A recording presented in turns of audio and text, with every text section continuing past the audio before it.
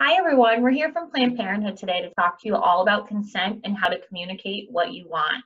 Before we dive in, we want to quickly introduce ourselves. Hillary. I'm Mallory. And I'm Giovanni. So today we're going to talk to you all about understanding consent and how to effectively communicate what you want. It seems like consent is talked about a lot these days, but do we really understand what it is and what it might look like or sound like? Let's find out by watching this video. While this video is funny, we hope that you take consent seriously. We'll talk right after the video.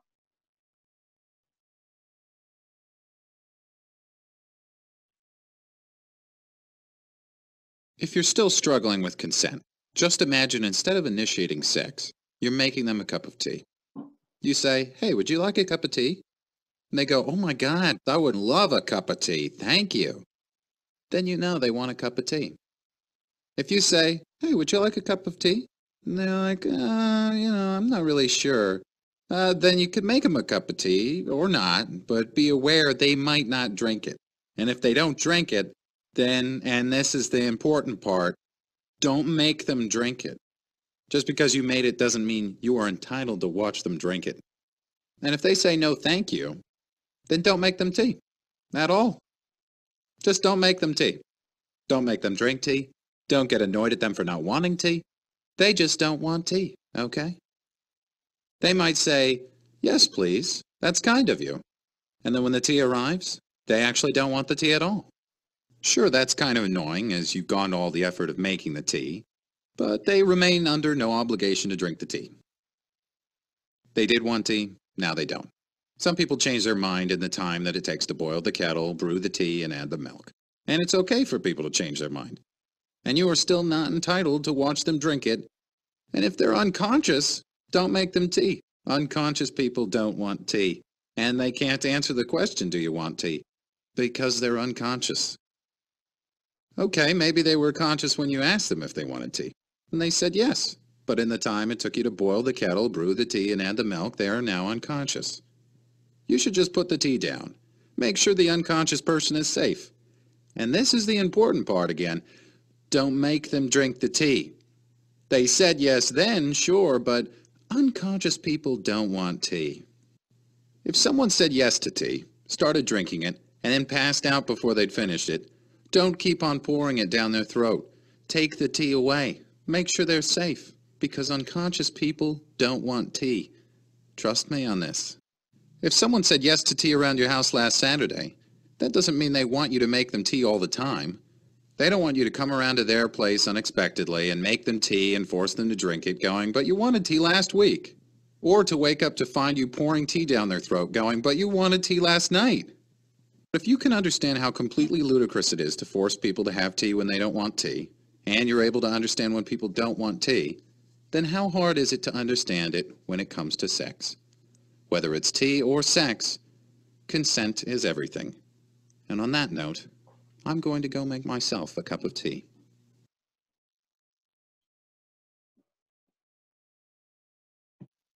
So based on this video, it seems like consent is something that's really straightforward and easy to understand. But when we think about tea, we would obviously acknowledge that it's ridiculous to think of ourselves pouring tea down someone's throat or, showing up around their place uninvited to offer them tea. So, these confusing moments are why we like to break down consent even further when we're talking about something like sex.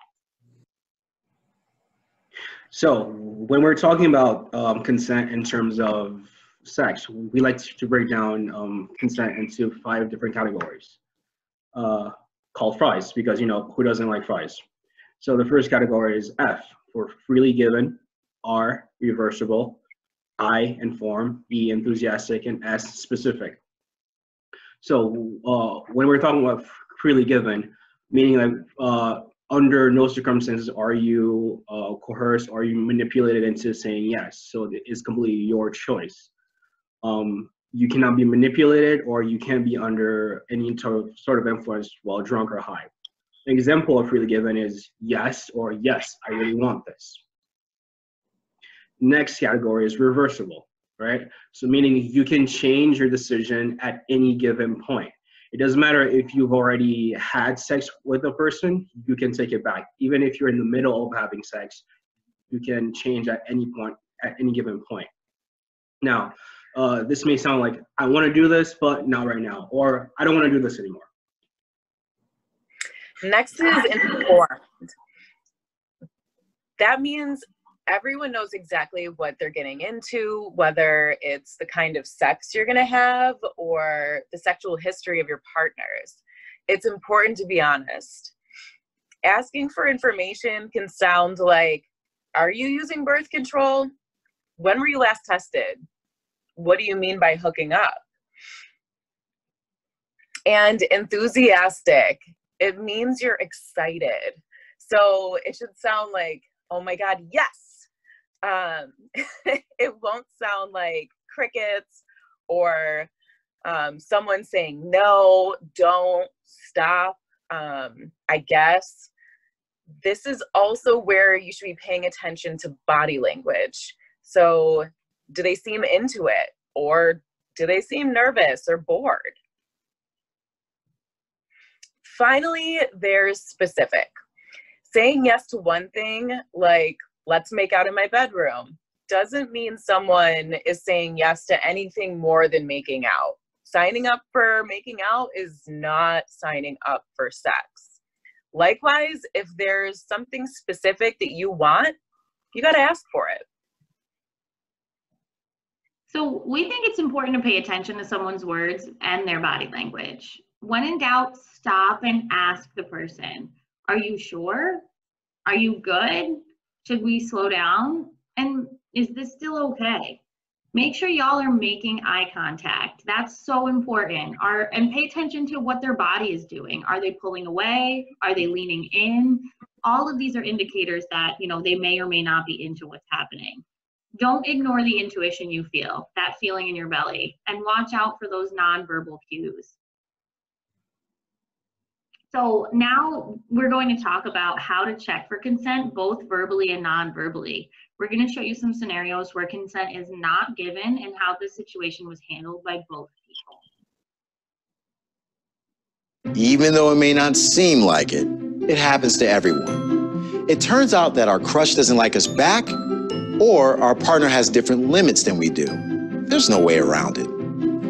Dealing with rejection or sexual frustration can be hard, but it's super important to handle these situations with respect.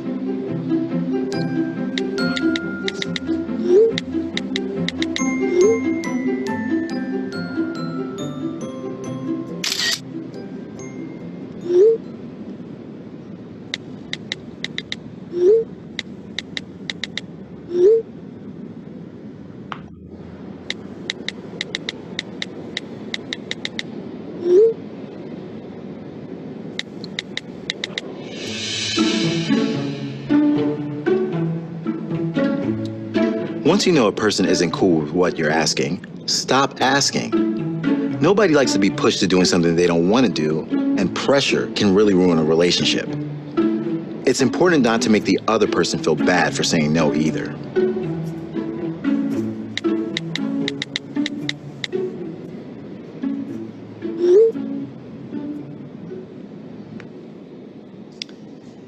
So what should we do now? I should probably get to bed. I kind of have a big day tomorrow.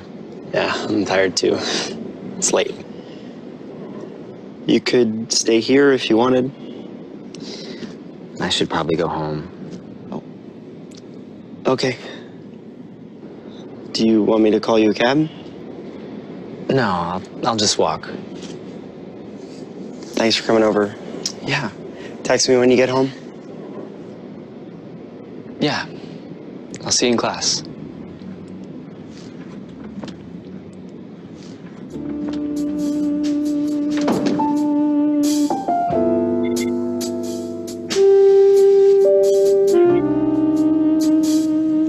Not getting what you want sucks, but that's life. No one owes you time, attention, or sex.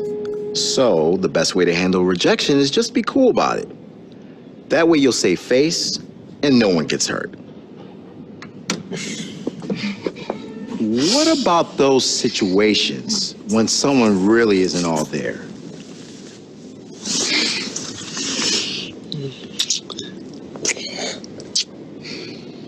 Hey, you okay?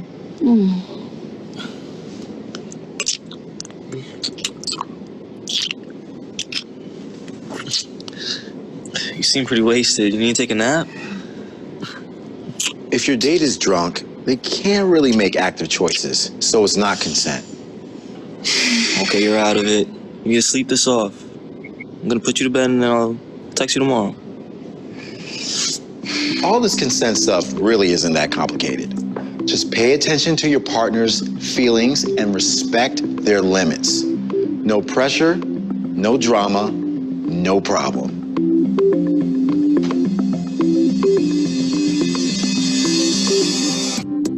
Check out our other videos on how to talk the talk when it comes to sex.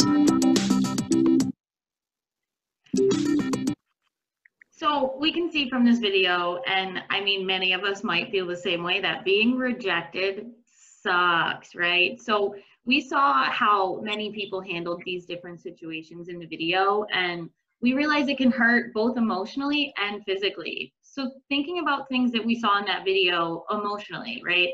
Most people kept their cool, they weren't forceful, and they found a way to bounce back graciously. Physically, we see them accepting some alternatives like the G-rated selfie.